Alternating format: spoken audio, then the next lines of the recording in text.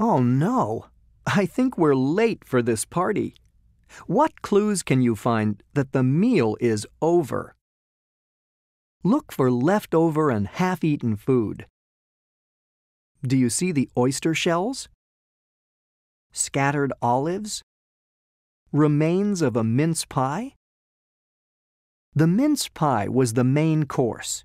It's a dish made with meat and flavored with fruit, currants, raisins, spices, and lemon slices. Mince pie was saved for holidays and special occasions. Sound good? Imagine what it might taste like. Sweet or tangy? Look at the fancy dishes used at this banquet.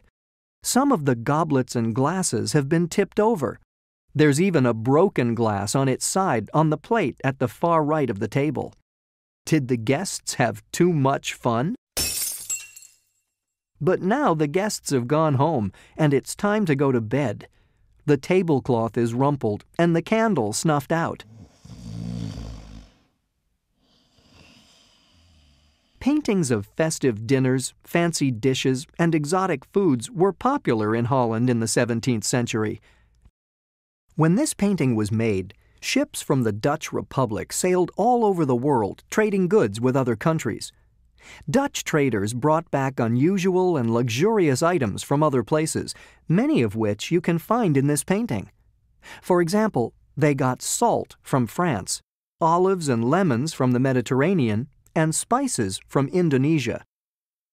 Wealthy Dutch citizens collected paintings like this one to show off their new, delightful, and expensive possessions. Willem Claesz Heda, the artist, specialized in paintings of banquets. He was popular because he could make scenes that looked real. Proost!